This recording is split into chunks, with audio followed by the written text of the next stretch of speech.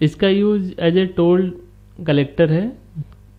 कभी कभी हम टोल कलेक्शन के लिए जाते हैं तो वहाँ पे हमें एक लंबी लाइन लगानी पड़ती है। मैनुअली कोई पर्सन होता है जिसे टोल को बार बार कलेक्ट करना होता है, गेट को ओपन करना होता है, क्लोज करना होता है।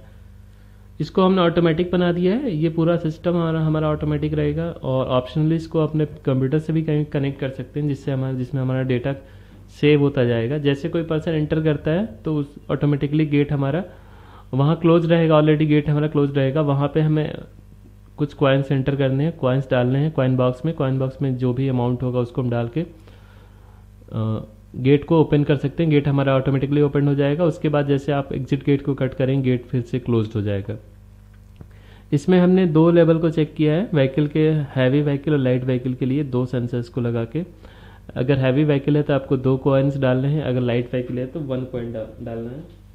यहाँ पे ये हमारे एंट्री गेट है। यहाँ आप देख सकते हैं जैसे कोई व्हीकल इधर से पास करती है तो यहाँ पे पास होते हुए यहाँ जैसे ये सेंसर हमारा कट हुआ, ये नीचे वाला सेंसर, तो लाइट व्हीकल है, यहाँ लिखा हुआ है पे ₹5, तो वहाँ पे आपको ₹5 का एक सिक्का डालना है। यहाँ पे हमने कॉइल कनेक्शन कलेक्ट करने के लिए एक सेंसर लगा, IR बेस्ड सेंसर। तो इसमें आप जैसे कॉइन एंटर करेंगे इसके थ्रू, तो यहाँ आप देख सकते हैं गेट हमारा ओपन हो गया। और यहाँ पे फिर एग्जिट गेट जैसे कट होगा वो गेट हमारा ऑटोमेटिकली क्लोज्ड हो जाएगा। और ये अगर आप अपने पीसी से यहाँ से कनेक्ट कर दें तो आप ये पूरा का पूरा डेटा आपके पीसी में भी सेव हो सकता है।